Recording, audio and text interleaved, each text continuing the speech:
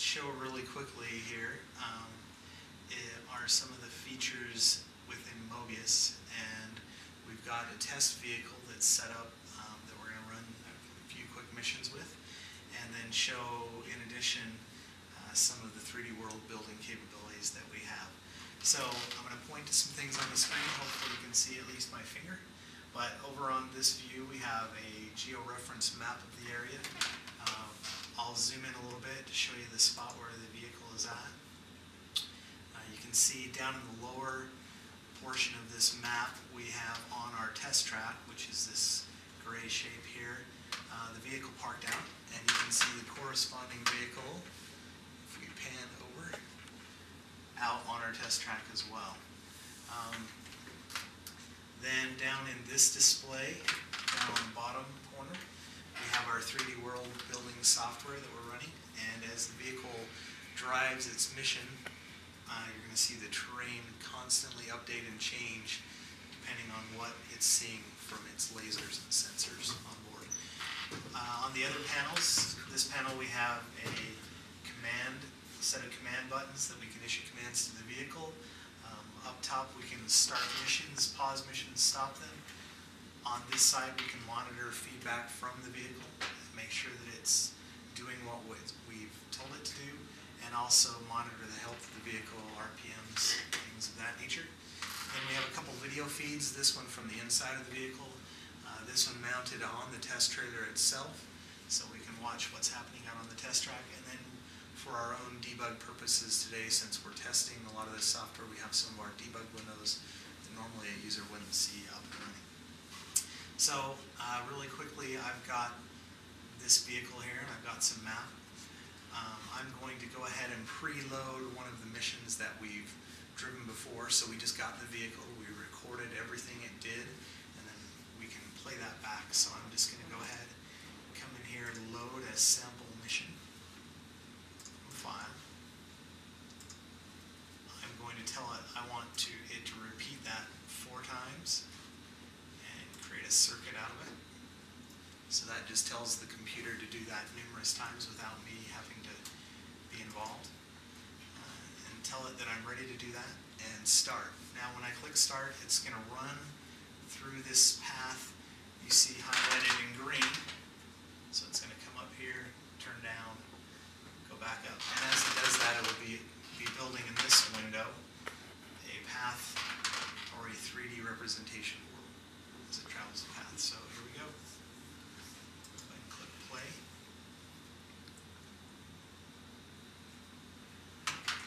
And as you can see out the window, the vehicle's moving. If you watch down in this view, you can see the red dots moving and the terrain and the picture expanding.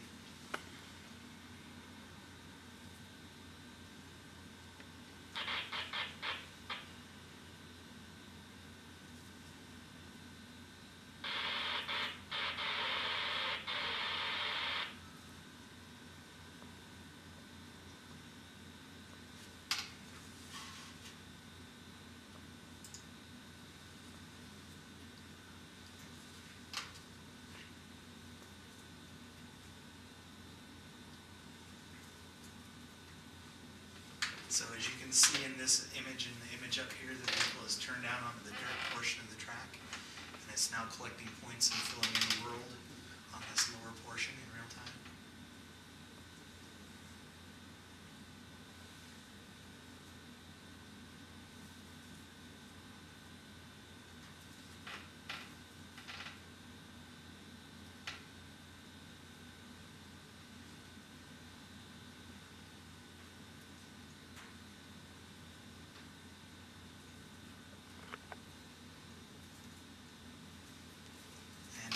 About to the bottom of the turn, it's filling in the data there, and it'll turn around and come on its way back.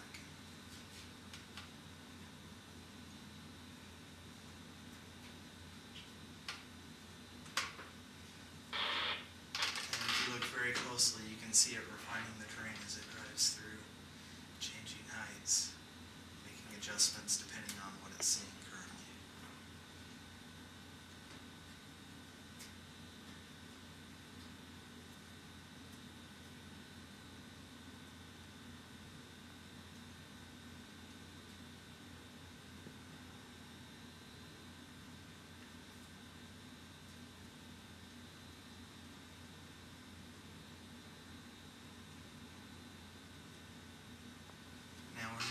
portion where the map is completely undefined, and you'll see it start to spread up as it comes near the top of the turn.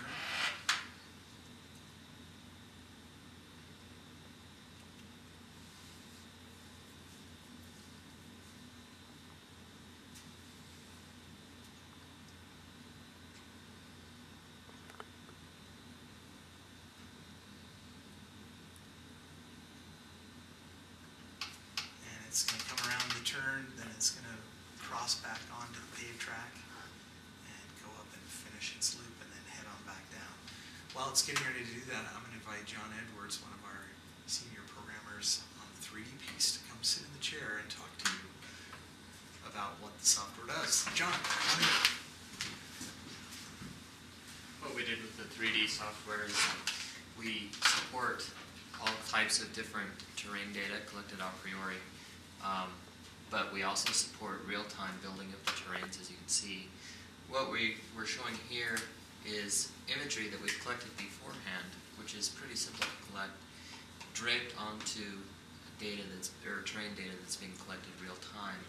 On top of the vehicle, we've got a Velodyne HDL laser mounted, which collects about 1 million points a second, and using those points and the global position of the vehicle, we can update these terrains and create and update them in real time. We've got the points, as Paul said, being displayed. We can also turn those off and just see the terrain being updated.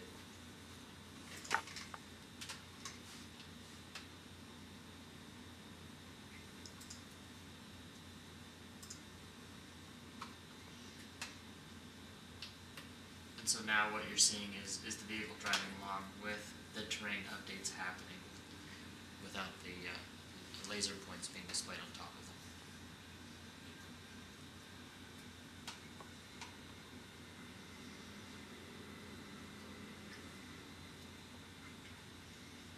Thanks, John. And you can see the vehicle there just coming in. One more lap, heading around the track. John, while that's driving around, is there anything else we should know about the 3D terrain algorithm, other than it's really cool? In addition to building terrains real time, we can also update terrains. So as I said, you can get existing data that you already have, prior data.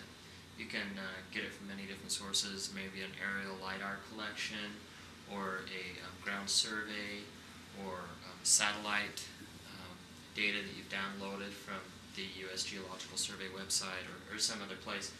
And you can bring that data in and you can update it to if the terrain has changed, or in addition you can also make it higher resolution. So if you download data at 10 meters, 10 meter data, you can update it using TrueSpective and Mobius and our 3D package and update it to be 1 meter, half meter, 10 centimeter resolution data, depending on the quality of your sensors.